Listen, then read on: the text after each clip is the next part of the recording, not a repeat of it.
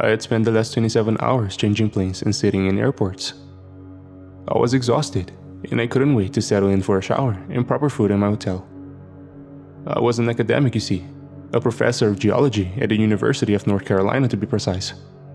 I was one of the best in my field, and I was being dragged across the planet like a graduate assistant forced to run errands. All of this was to help with a favor for a close friend. He had given me scant information about what he was involved in, and frankly, I was quite perturbed. But I agreed to come. I did not agree to be starved, however. The whole thing started 3 days prior. I was in Venezuela. I had been hired by a major mining company to perform surveys to locate deposits of precious minerals. The operation was a 5-year contract, paying 6 figures each year with a bonus for major deposits found. I had lived the last 18 months in the lap of luxury, being wined and dined by executives who saw me as a ticket to potential trillions of dollars in profits. I didn't mind, of course.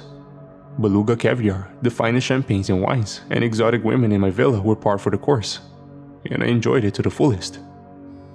I was fast asleep amidst my silk sheets when I heard the buzz of my mobile phone. I grumbled and tossed it to the floor. It rang 3 times more from a blocked number before I finally answered. It took every ounce of energy to lift my head up from the pillow and grumble a salutation, even if it was weak. What? My cotton mouth caused me to rasp the words from my parched lips.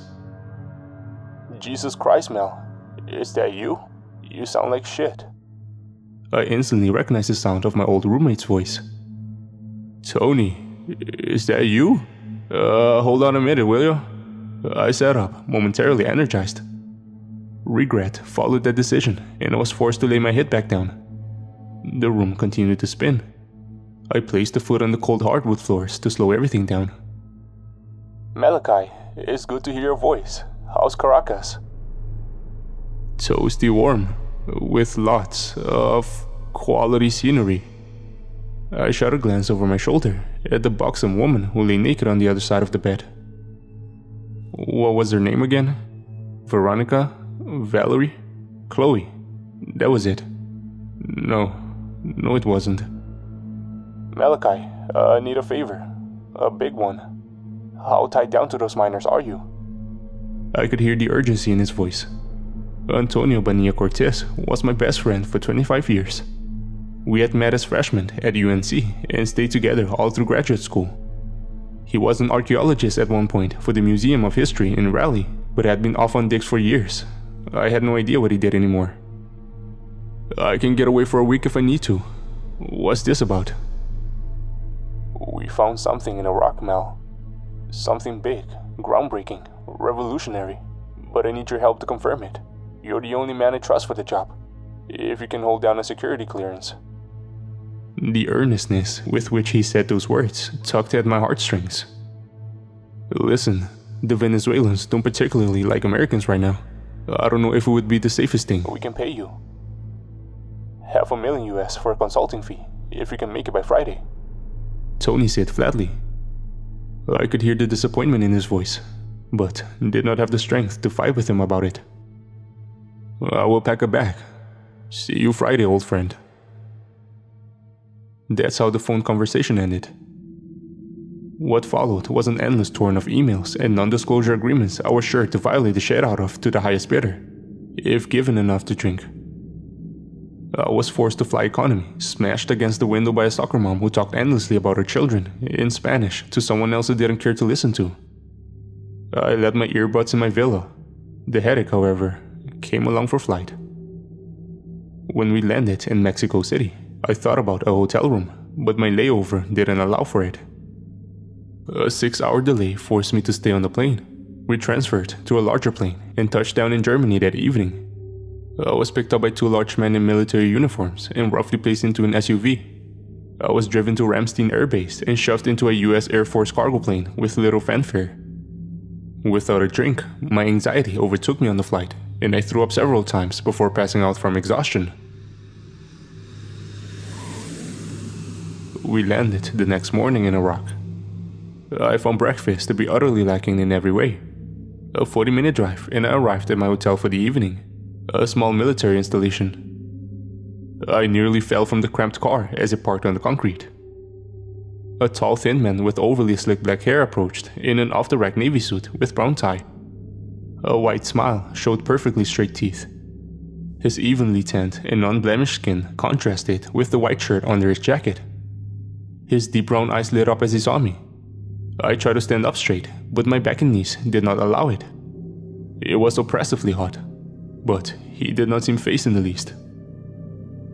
"Tony, you could have sent a car to get me. And what's the deal with the economy plane tickets?" Complain. Look at you, you look like an old man, practically falling apart." He let out a chuckle I interpreted as snide. "Do I need to call the boo-boo bus for you? The rich lifestyle has made you a bit soft, Malachi." "That's Dr. Malachi. So, what's the deal, Tony? You find Cortez's record collection in the jungle?" Tony's smile faded. His eyes shifted left and right, then locked back on me. "Not here," he said as he handed me a thick packet in a manila envelope. "Read this over, then get some rest. I will pick you up tomorrow after breakfast. Keep your wits about you, Malachi. You look like you drink too much." I brushed him off and asked him to stay for dinner. After a moment, he declined and left in a silver pickup truck. I checked into my quarters and found my long-awaited shower. A nice dinner and 18 cocktails from the bottles of vodka I smuggled in my bags pushed me towards a deep sleep. Just a good night's rest, and I will get my day started right. I set an alarm for 6 a.m. and poured a nightcap before laying across the bed in my suit. At 4:45 a.m., I woke up in a cold sweat and threw up in the trash can. Tony greeted me out front. It was 9 in the morning, and it was already 100 degrees. He laughed relentlessly at my condition and forced a bottled water into my hand. He inquired about breakfast, but I told him I felt under the weather. I grabbed a muffin and decided to leave.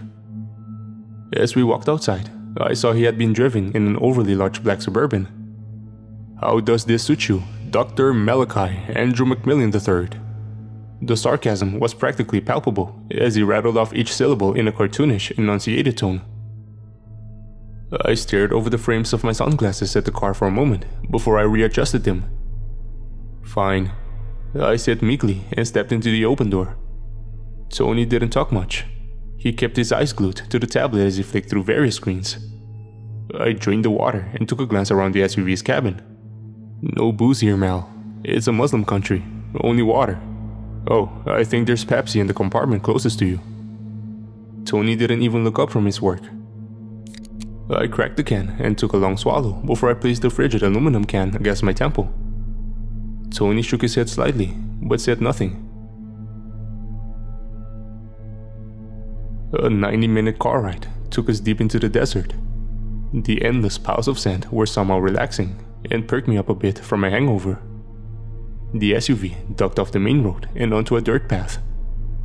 "Ah, here we are," Tony said as we passed by over a wooden bridge near along that river. "Welcome to Project Myuu," Tony said matter-of-factly. A huge archaeological dig site sprawled before us, covering at least 1 square mile. The sand had been cleared down to the rock beneath to provide space for the heavy equipment scattered all around. Trailers and makeshift buildings were cramped against a never-ending wall of dunes to the right of the entryway. On the left, the largest white tent I had ever seen was erected. It looked like the inflated dome of a football stadium, perhaps 300 feet across and 50 feet high. In the center, and just behind the structures, a pit was dug. Orange dust climbed in pillars from the pit as crews worked deep in the earth. This is not what I expected. What were you expecting exactly? Not a villa by the beach, but it's good enough for us regular folk. Tony's sheepish smile made me angry for some reason. I took another swig of my Pepsi, but said nothing as we parked. The main doors of the office building opened, and the most beautiful woman I had ever seen walked out. Her Class A Air Force uniform was professional, but the tailored navy blue pants over her heavily toned legs left little to the imagination. Awards were plastered up to the left side of the jacket.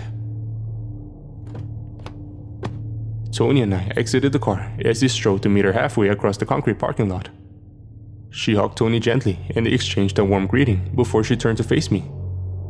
I was utterly lost as I stared at her caramel color skin and her light honey eyes. Her straightened hair was pulled tight into a bun to keep the reddish tinted black hair just off the collar. "Are you okay, Dr. McMillian?"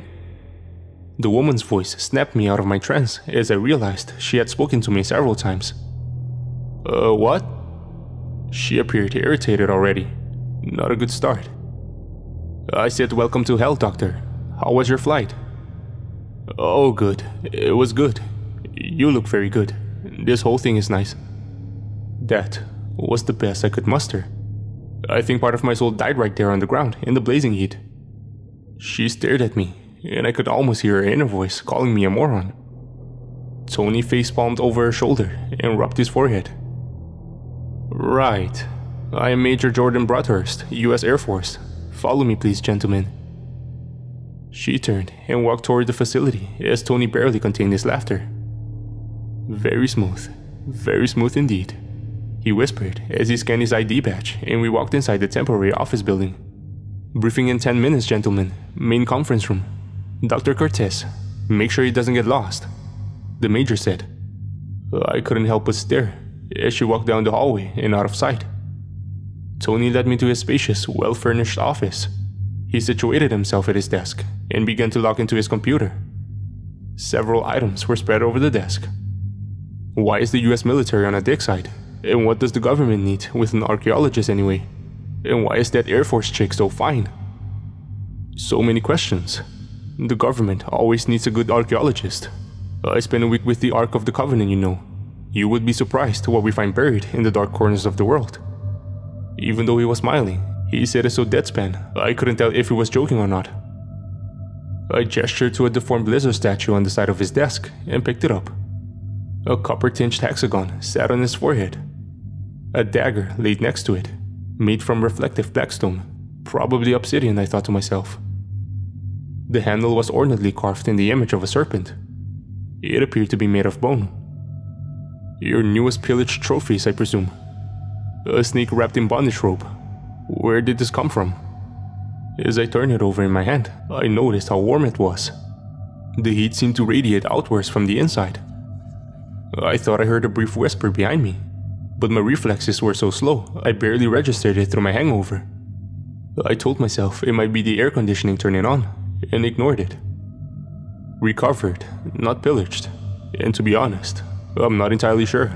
Sumerian, I think. Some sort of winged serpent deity. Unique. Got it from a Bedouin trader near the border with Iran. It gives off its own electromagnetic field. And it's slightly radioactive. He laughed as I quickly set it back down. Relax, it's harmless. Although, it does make the computer go a bit crazy if it gets too close. It has a plate of corbonite there on the head. It's in the handle of that knife too. The eyes of the snake are made of corbonite chips. My heart practically jumped from my chest. We have only ever found 29 grams of the stuff on the entire planet. Corbonite is the most powerful conductor ever discovered. It's malleable but incredibly heat resistant. Its properties are unprecedented. Why would someone put it on a flying snake statue? It's thousands of years old, Malachi. They probably didn't know what it was. The glyph carvings on the statue is also strange. Some of the symbols are cuneiform, but the others, no idea. I can't believe it. Corbonite, it's amazing. I stared with newfound appreciation of the statue. You haven't said anything about you being the one who discovered Corbonite since I brought it up. Are you not feeling well today? I beamed a white smile at Tony. I didn't think it was my place to brag about my discoveries to my best friend on his job site. First for you then.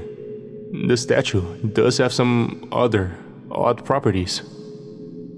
Like what, Tony? Does it whisper to you in the dark? Free me, feed me, let me loose.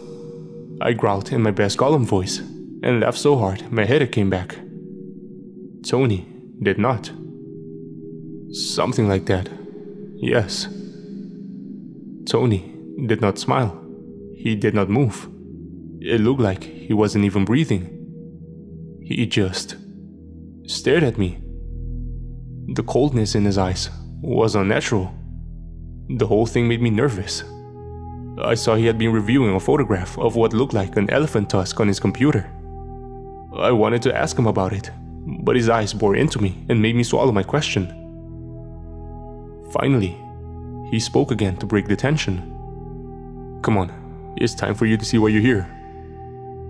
I opened another Pepsi as we entered a conference room.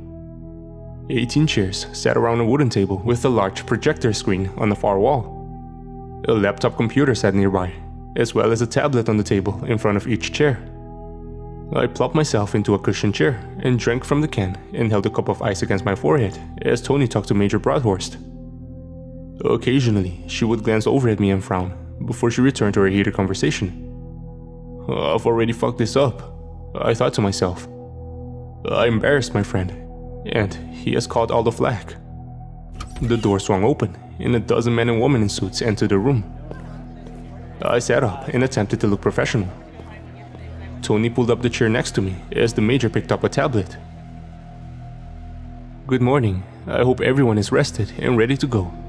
Today is a big day for us. Dr. McMillian has flown in from Venezuela to be with us today. He's considered one of, if not the best geologist on the planet.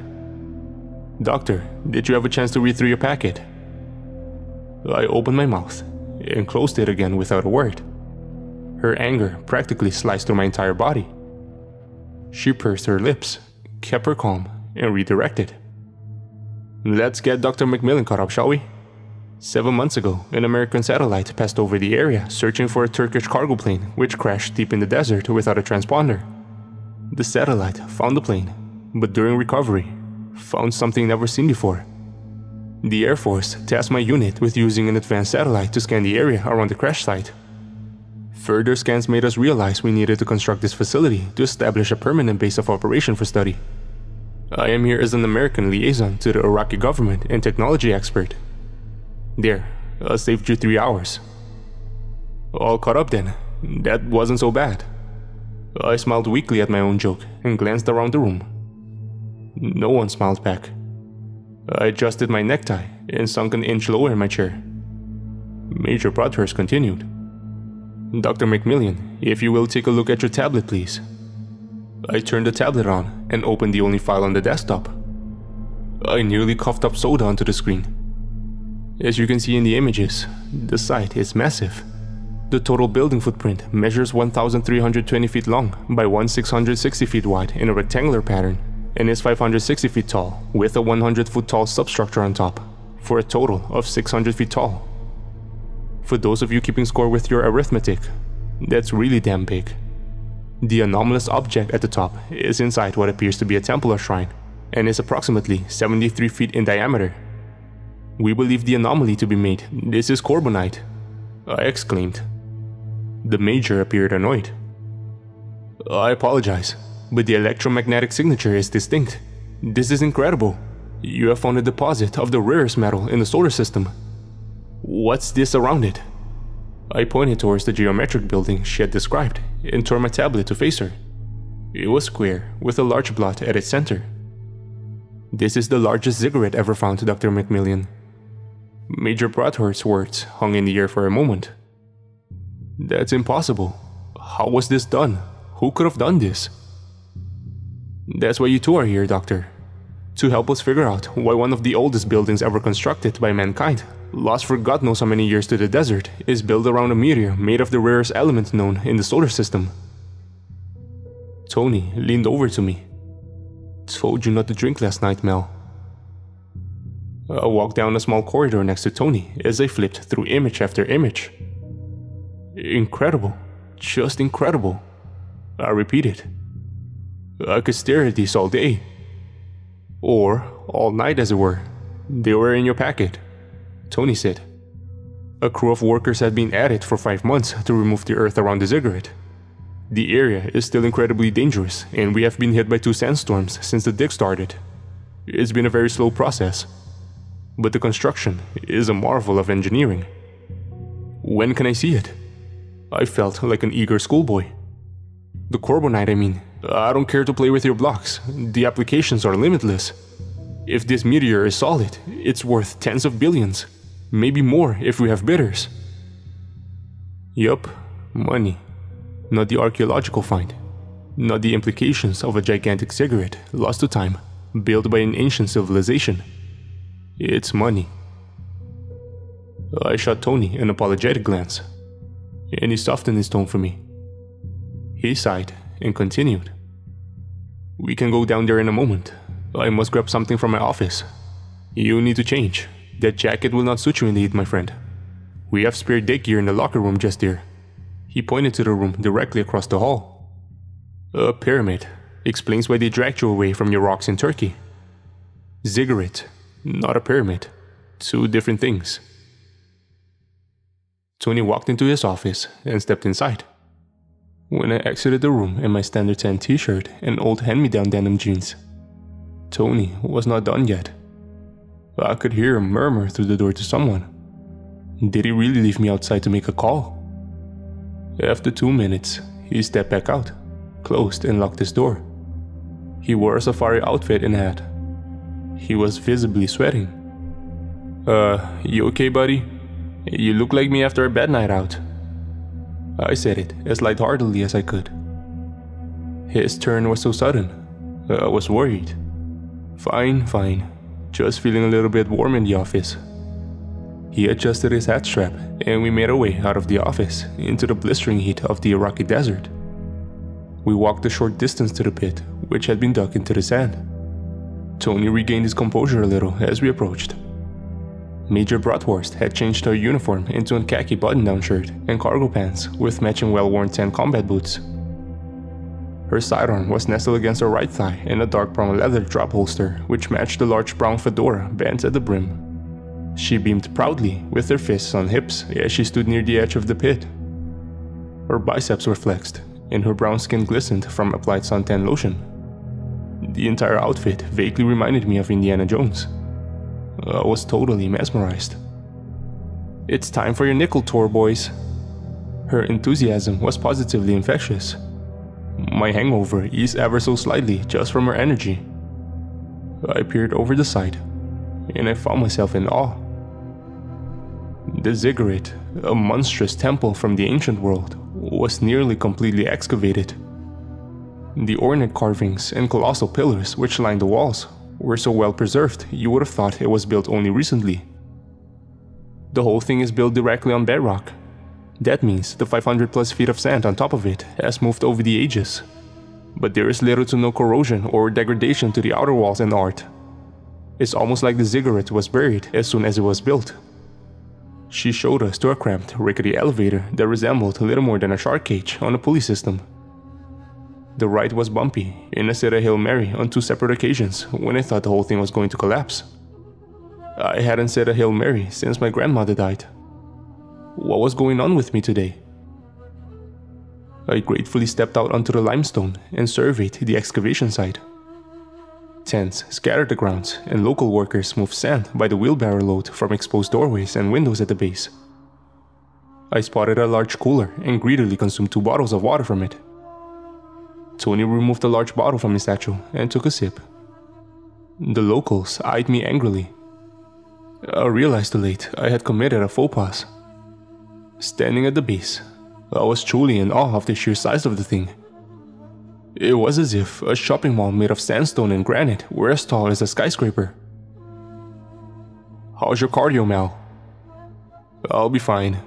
Looks like a piece of cake. Just curious, how many steps is it to the top? Major Broadhurst answered, much to my chagrin. Just under 3,000. The staircases wind around the ziggurat to various platforms. Should take about 20 minutes to reach the top. I stared at her in abject terror. We haven't finished excavating the ceremonial staircase yet. It won't be finished until Tuesday. Limber up, Doc. The Major patted me on the shoulder and started her climb. She quickly outpaced us both and waited at the first landing. We followed the superstructure of winding staircase after winding staircase. It wrapped around into rooms and antechambers. Glyphs and letters and languages I could not identify lined every square inch of the walls in each room we passed through. I was fascinated. Tony and Major Broadhurst pushed on, nonchalant as can be about the epic tail chiseled into the walls before us. By the time we reached the top, I felt utterly exhausted. I wanted to vomit, but I didn't even have the liquid in my stomach to dry heave.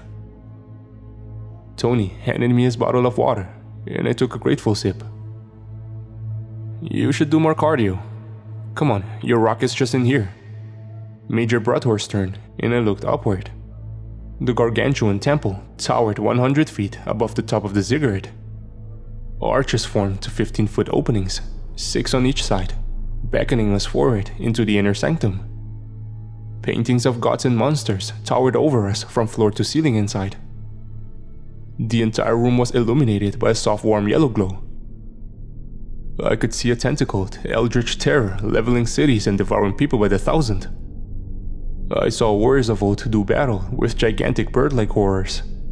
A monstrous creature of the abyss, a leviathan of ungodly proportions, flattened a beautiful seaside village with impunity as one surviving onlooker surveyed the devastation from a hill. A mighty city with vast temples and rings of aqueducts was smashed to ruin by a tidal wave brought on from the wrath of an angry ocean god. Each painting came with line upon line of text in some language long dead and completely alien to me. It was awe-inspiring. "Still thinking about your shiny metal now, Malachi." Tony stepped up next to me and clasped my shoulder. "This is the biggest archaeological find since King Tut." It was at this point that I realized the light towers and generators nearby were not on. The entire shrine was illuminated by something. The Corbonite. It appeared to glow like it produced its own light from the inside. A sudden burst of light momentarily blinded us all. Major Broadhorst answered my question before I asked it. "It does that sometimes when enough people get in here. Not sure why." I looked at it for the first time in earnest. The gargantuan ball of metallic ore sat at the center of the room and dwarfed us all. It was roughly spherical, with a smooth shell bearing only minor scratches and indentations. Shell. Like an egg. "Huh? What was that, Mel?" Tony asked as I came back to reality. "Nothing, just thinking aloud, I guess." Looking back at the paintings lining the stone walls, I saw one on the furthest wall which caught my eye. I walked over to it and looked it over. The art was carved into the wall instead of painted. It appeared much older than the rest. It was crudely chiseled into the wall instead of ornately painted. It sent shivers down my spine, which radiated through my arms and legs in waves. It depicted a nightmarish abomination of a creature, an indescribable mess of spikes and lines with a single slitted eye at its center.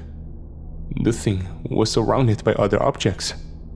They appeared simply as rings, stacked rings being devoured by this creature. The abomination was injured, leaking a green trail across the black backdrop of the art. It was not in a lush forest or coastal city depicted in the intricate paintings which surrounded it. The backdrop was simply black. It was a blank space, mottled with the occasional dot of white or yellow or red. The creature was chased by its attackers, until finally the painting finished with it bound in chains, as insignificantly tiny humans looked on. "Isn't it spectacular?" Tony's voice echoed deeply in the mammoth chamber. "Tony, what are these things here? These rings?" "Angels," Tony said. I stared him down. "Angels?" In their ancient depictions, angels weren't plump little babies with halos, Malachi. They were terrifying messengers and powerful warriors. They were often depicted as stacked concentric rings with eyes and fire and blades.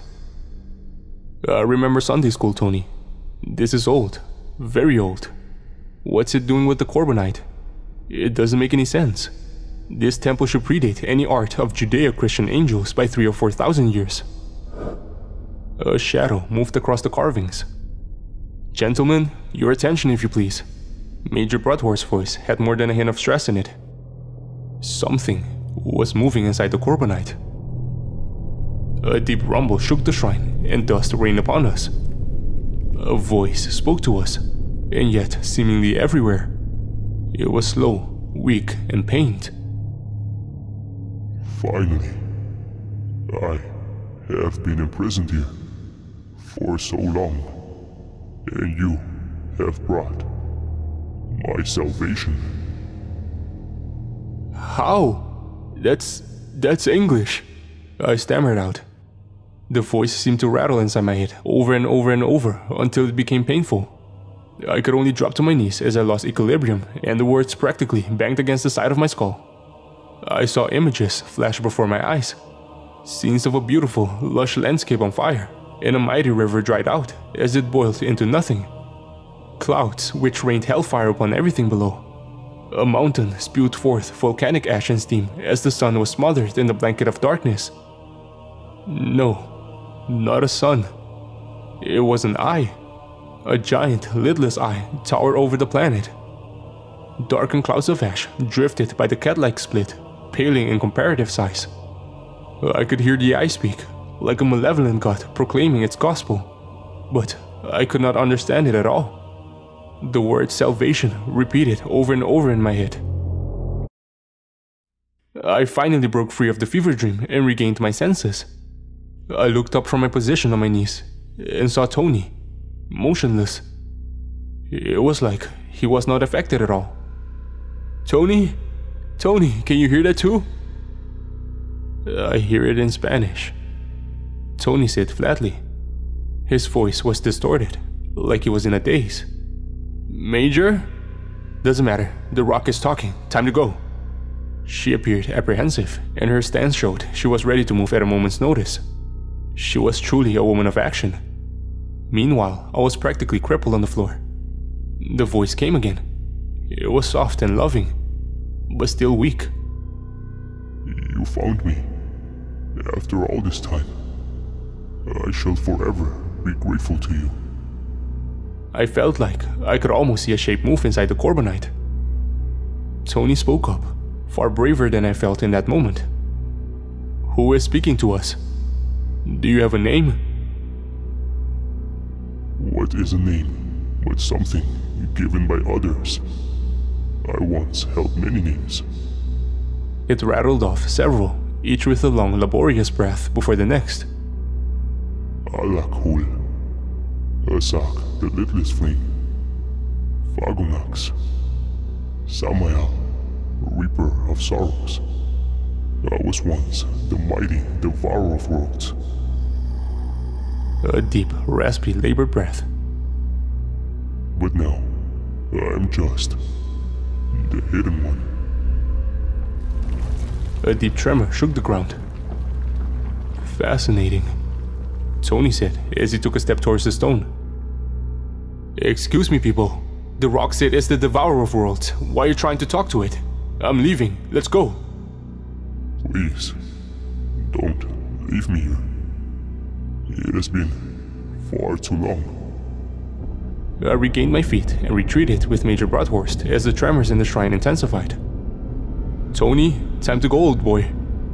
But he did not move. He stood there in a trance. He slowly walked towards the stone and reached into his satchel. Dr. Cortez? The Major shouted. Tony turned to reveal the obsidian dagger in his right hand. In his left, he clutched the stone serpent statue from his office. He used the blade on the end to rip into his shirt. Rows of text were tattooed on his arms, from shoulder to wrist. A green cat's eye took up most of his back, surrounded by rings of burning flames. He turned to face us, blood streaking from his eyes. His chest was a mountain of scar tissue, laceration upon laceration, built into a macabre display of self-mutilation. He slit his chest open with the dagger, and blood poured from the wound. What the hell, Tony? I tried to run to him, but Major Bratwurst forcibly dragged me by my arm away from him and towards the nearest open archway. Salvation, Tony said as he held the statue to his spurting chest wound. The blood poured over it and the Corbinite glowed slowly and steadily. He raised his arm and slammed the knife into the shell. My God, I whispered softly. It is an egg. It shattered like glass, and a vacuum sucked the air from the room. Each of us was dragged off our feet. A silent pause. Then, an explosion sent tiny shards of Corbinite in all directions. The sand and debris settled as I crawled on my hands and knees towards the body in front of me. Tony's lifeless corpse was mangled. His right arm was gone from the elbow down. Both of his eyes were full of metallic shards. A 3-foot piece of shrapnel had penetrated his chest and skewered him. He was dead, but he was smiling. A small trickle of blood ran from between a gap where his teeth used to be onto the stone floor. Major Broadhorst stood over me and helped me to my feet. Visibility in the room was near zero. A voice boomed in the cavernous shrine. It was so deafening I could hear it over the ringing in my ears. Finally. I dared a glance back. I wish I hadn't. An eye the size of a car stared at me from the distance. A grotesque bubbling biomass of fleshy tendrils expanded from the back of the green lidless eye. Each tendril split and sprouted new ones, multiplying endlessly. When they each reached a large enough size, they slapped together in a brutal bloody fusion to form larger tendrils. Gallons of green blood soaked every wall and surface of the shrine. The pink fleshy tendrils entwined into one massive strand and slammed to the floor. The eyeball attached to the end, like the face of a pale worm. The thing sprouted wings and claws and teeth. Each shape seemed to grow and mutate and merge with others of its kind, only to be absorbed back into the body to form new horrible type of locomotion.